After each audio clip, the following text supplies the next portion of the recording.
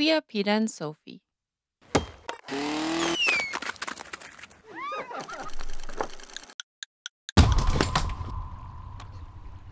This time under the pines. Mama! I think we're more exhausted. What is going now? Welcome under the pines. The mighty Yukon River lies dark and cold, the sun long gone below the horizon. Wolf and bear prowl through the deep shadows on the hunt for an easy meal.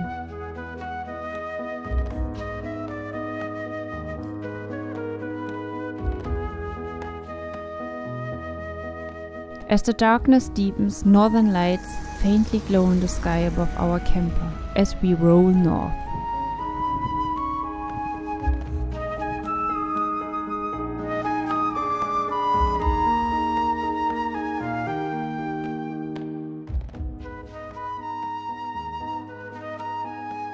I'm tired and soon fall into bed. But Peter keeps driving through the night. The aurora borealis stands powerfully across the starry sky, and we keep going for a while longer.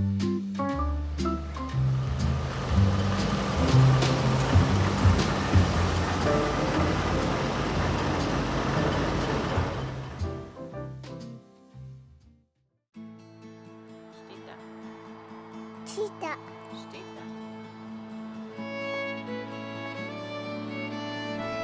The next morning, we keep driving.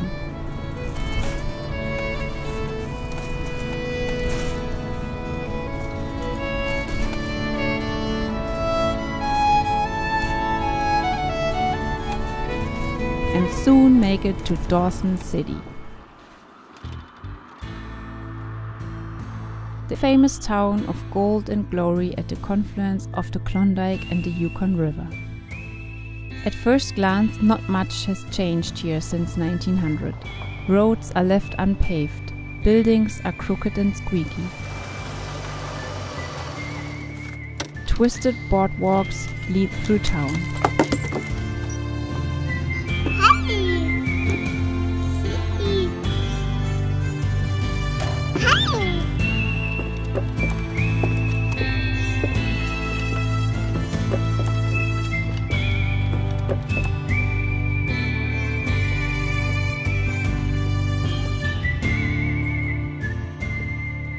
This is where the Klondike Gold Rush took place. 1898, this little town was also known as the Paris of the North. I wanted the gold and I sought it. I scrabbled and mucked like a slave. Was it famine or scurvy I fought it? I hurled my youth into a grave. I wanted the gold and I got it. Came out with a fortune last fall. Yet somehow life's not what I thought it, and somehow the gold isn't all. 30,000 people called Dawson their home. Today only 1,500 are left, and life knows a different pace.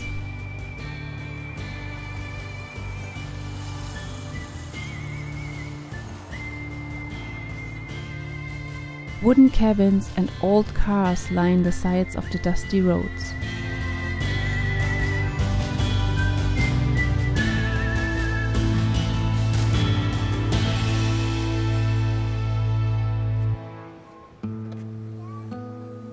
On the graveyard, tired bones of gold miners and fortune seekers find the last refuge, and wooden crosses date back to 1897, when famine and scurry claimed so many lives in the unforgiving northern wild.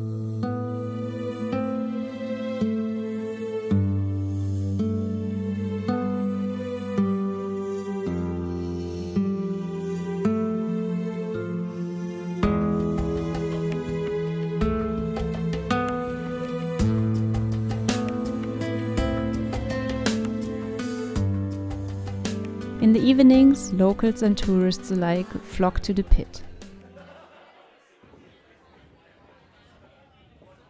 A crooked patchwork of different buildings, It houses a weird tavern alive with the spirit of the old times. I can do an imitation of a man who's feeling good. I can talk a lot like someone. If these walls could only tell us the things they've seen. I could go to all the places where the happy people stay. But without you here beside me, I'm an actor on the stage. There's a drunk in every graveyard. There's a ghost in every bar. I'm drinking in the moonlight, wondering where you are. And finally, we retreat in our tiny home parked just around the corner. I see the curtain coming down for an actor on the stage. Oh, I miss you. You know I'd kiss you. I was your man. I've been through it, and I can't do it again. And fall into bed while life in the streets around us slows down.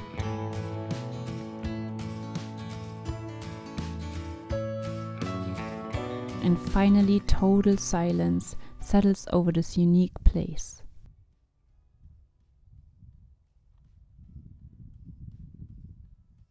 You're living in a storybook, and I'm an actor on a stage. At 3 in the morning, the cold creeps into our RV and I start a little fire in our stove.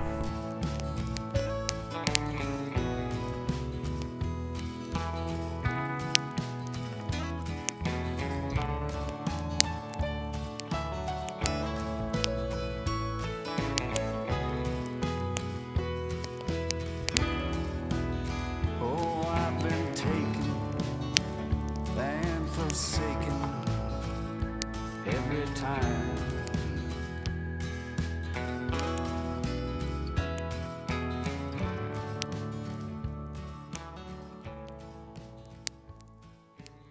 When the sun rises in the morning, the town lies sleepy.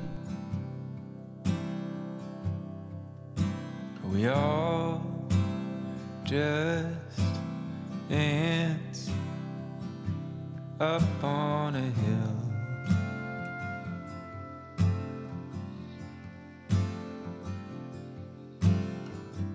Mist rolls down from the surrounding mountains.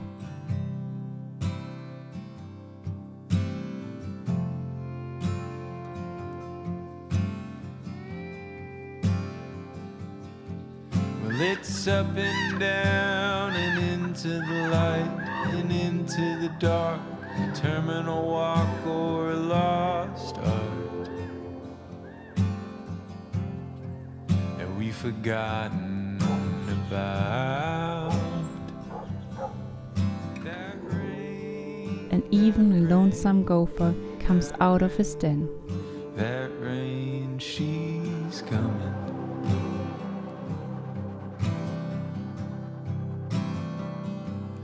I was born to learn how to hold the line. And while Peter prowls through the streets with his camera in his hands, Kato and I sleep until the sun pokes through the fog.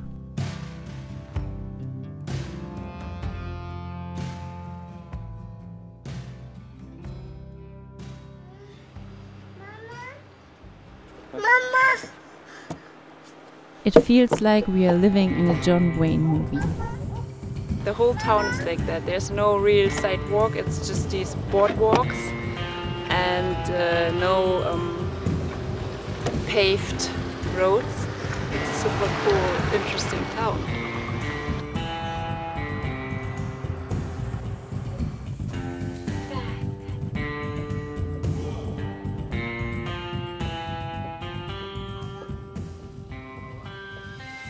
We love wandering the streets and keep doing so for hours.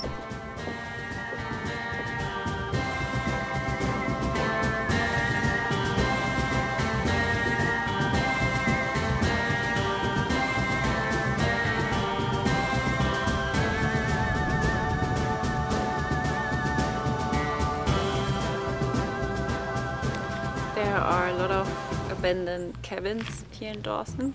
They are from whoever built them back then.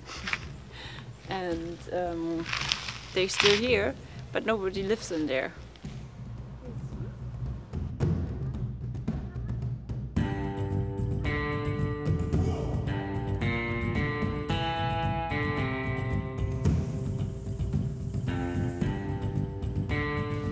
Yeah, every house, every cabin looks super cool and unique and different, and it's fun walking through town and looking at all the cool houses.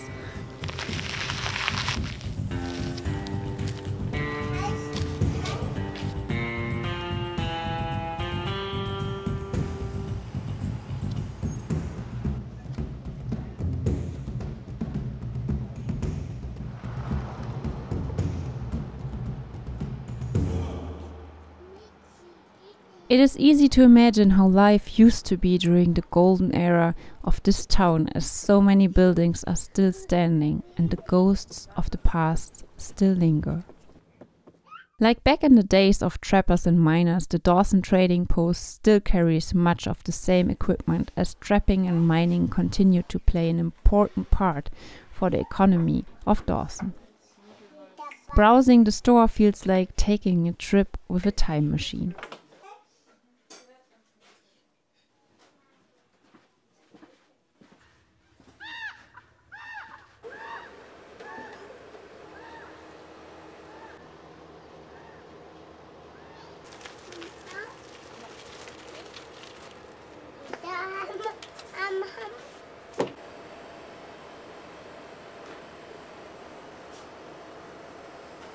Just water? Soda water? Yeah, that's good. Wow. We are having a pizza at the back alley. It's a very tiny pizza place in Dawson. Are you hungry? We are hungry. Hungry? We are more...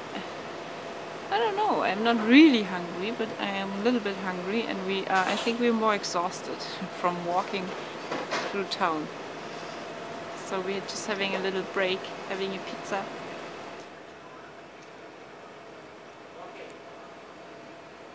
Hum hum. Ham ham Kopfgleiche.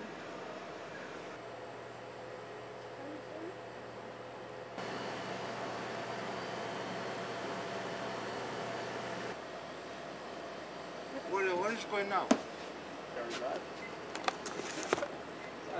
As evening comes, it is time for the screening of Peter's movie, Kings of the North.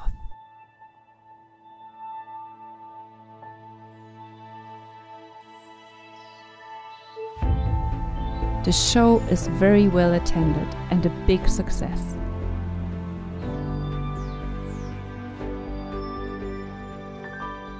After the show, we head down to the Yukon River in the fading light.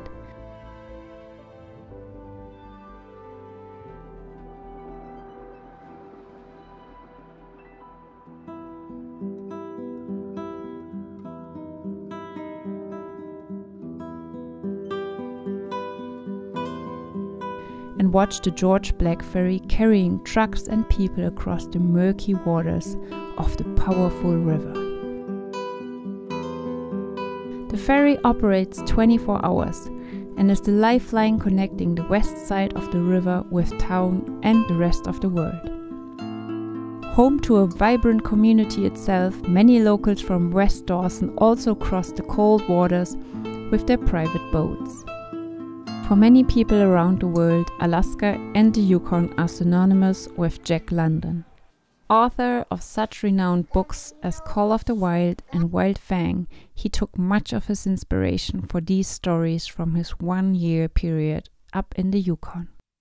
Masterfully, he captures the soul of the North like no other.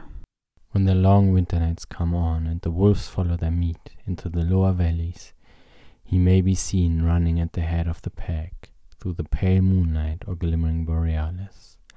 Leaping gigantic above his fellows, his great throat a bellow as he sings a song of the younger world, which is the song of the pack.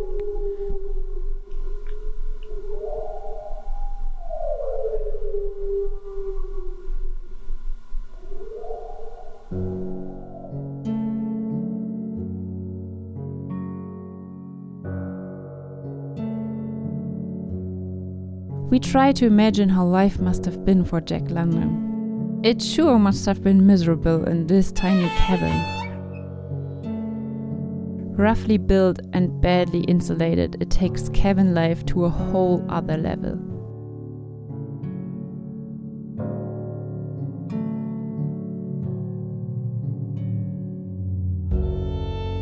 Even though we live in the Yukon now for 7 years, we never really took the time to discover the history of the gold rush. But somehow we are just in the mood today. And after Jack London's cabin, we head to the Museum of Dawson.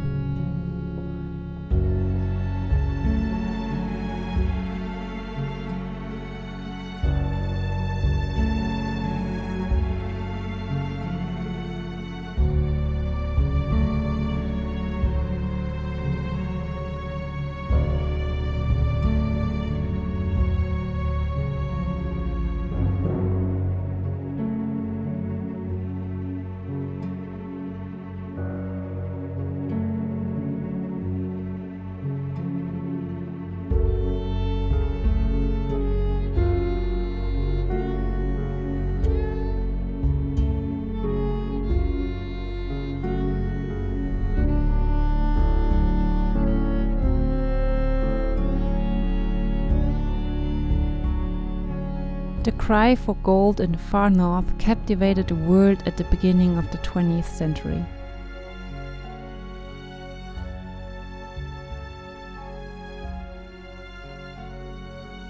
Even Donald Duck headed out for his share of the warm, glimmering fortune.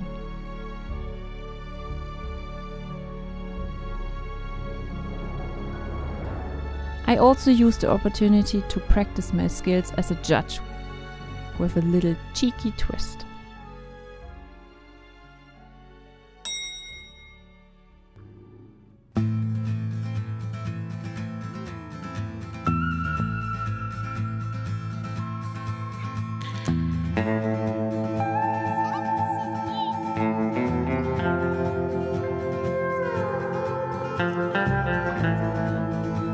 As the day comes to an end, we head out to the ferry to leave Dawson behind.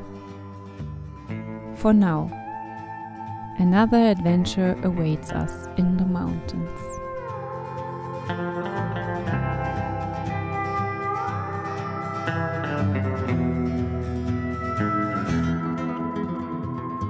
Thank you so much for watching our vlog. We hope you liked it, and if so, please subscribe to our channel. It helps us a lot, it helps our channel a lot, and just subscribe. Yes, and also like this video if you enjoyed watching it. Yes, please. Thank you button is down here. Yes. We really appreciate that. And then we also get a notification about you, because you used the thank you button, you know? Yes. We updated our Patreon page, so head over to our Patreon page and maybe you can find something that you like. We have 7 new tiers, and I think you can find something. Everybody can find something. And yeah, become part of our Patreon family. Yes, we also have to say thank you to all our new patrons. Thank you so much. It wouldn't be possible without you. Like, you guys are amazing. We love you and we love your support, and it's just amazing. Yes, thank you so much. We really love you, and we hope you are doing good, doing great, and you enjoyed your summer, because now summer is over. And yeah, hopefully see you next time. See you next time.